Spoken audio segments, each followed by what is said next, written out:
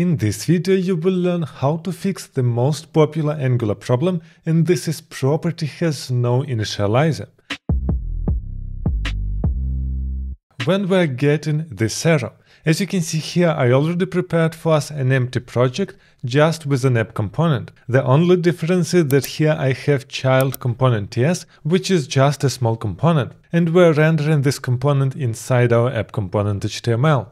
But now if we will try to add an input, like normal input without any magic, and let's say that we want to provide here current page property, and we want to say that this is a number, we will get our error. So property current page has no initializer and is not definitely assigned in the constructor. What does it mean? Here we're talking not about Angular but about TypeScript, and TypeScript inside this child component does not see that we initialized current page inside our component. Now let's look on the wrong solutions to this problem. First thing that people are doing, they are writing here any. In this case we are not getting any errors from the TypeScript and we solved this problem, but we stopped using TypeScript at all and it doesn't make any sense to do that.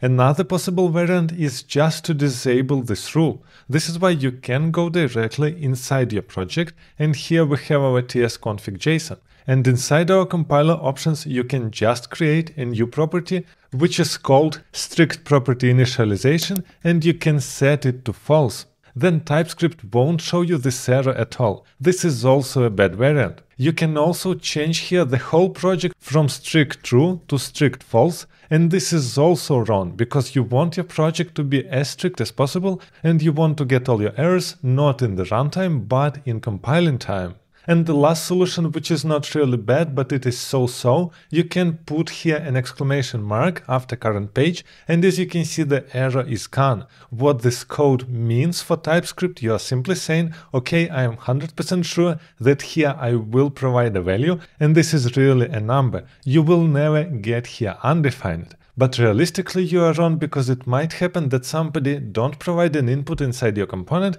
and then your component is broken. So what solutions do we have here? And the first solution here is to provide a default value. And this is the best fix possible if you can do that. For example, for current page, you can simply say the number is 0 and then you are good to go. Your component will never be broken, even if somebody didn't provide something in the input. Another cool thing that you can do if, for example, we're talking about an input which is a string and you don't really want to default it to something, you can say here that you have a name, and here you can just try default value not implemented. In this case your component won't be broken, but people will see, okay, name is not implemented, which means we didn't provide enough information inside this component. Another solution that you might use here is or undefined. And in this case here we're saying that by default it can be undefined, and then we're not getting an error because we're fully aware that this is an input and our input can be undefined.